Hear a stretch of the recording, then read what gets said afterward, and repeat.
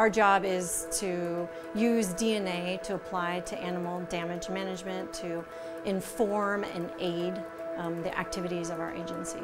Genetics plays a pivotal role in our broader understanding of feral swine ecology, feral swine movement, feral swine introduction processes, and we can uniquely use this tool to help inform and guide feral swine control efforts at a very broad continental scale.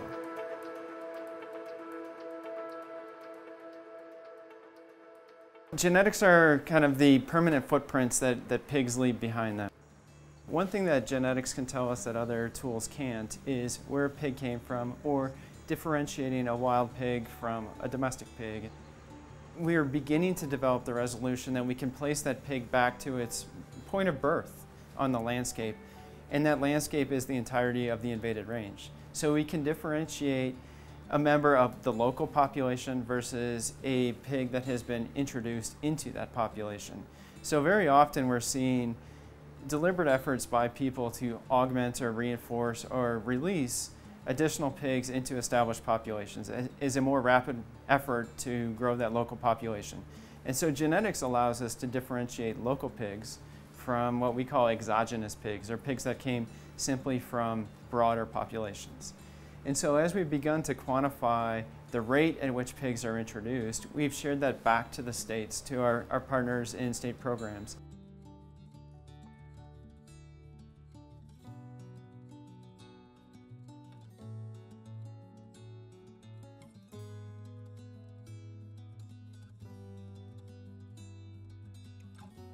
Collecting genetic data is the key to strengthening the laws in Missouri.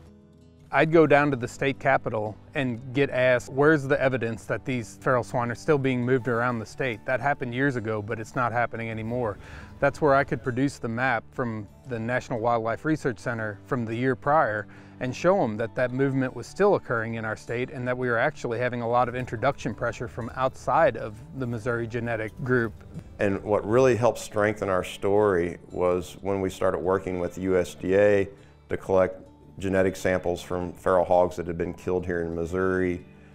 And what we were able to show is that we had 15 distinct genetic populations, and that a feral hog killed in Benton County, Missouri came from Wayne County, Missouri, and it had genetics from Texas, Florida, Oklahoma. And that really helped tell our story and strengthen why we needed to change Missouri's feral hog laws. After control efforts, it's very hard to tell if we've missed any pigs, right? Those last few are the hardest to find. And so we've developed a tool called, based on environmental DNA, so DNA that pigs or other animals shed into the environment through saliva, urination, feces, or just sloughing off cells. We are able to go into the environment, simply take water samples into a bottle, add a little bit of buffer, and then that is sent back to the lab, and we do DNA extraction, so we isolate the DNA from that water, and then we use what's called polymerase chain reaction to see if we amplify the target DNA. And in this case, the target DNA is feral swine, or pigs in general. Once we are able to determine if we have any positives, we can go back to the people that are working in the field and say, you know, we saw some positives here. We saw 3 out of the 30 replicates, or we saw 30 out of the 30 replicates. But this is a place that somebody needs to go back and check on. These efforts to remove only a few animals off the landscape, particularly when it's a large geographical area, or an area where there's lots of water and it's difficult to access, such as Lake Havasu National Wildlife Refuge. Being able to take water samples rather than send a lot of people out in boats, spending hours, or reviewing camera data can really lead to effective efficiencies in our collaborative efforts. With high-resolution genetic data that we're using and the breadth of the genetic archive, which now numbers approximately 20,000 genotypes, we've got a mountain of data to leverage to help enforce those state policies.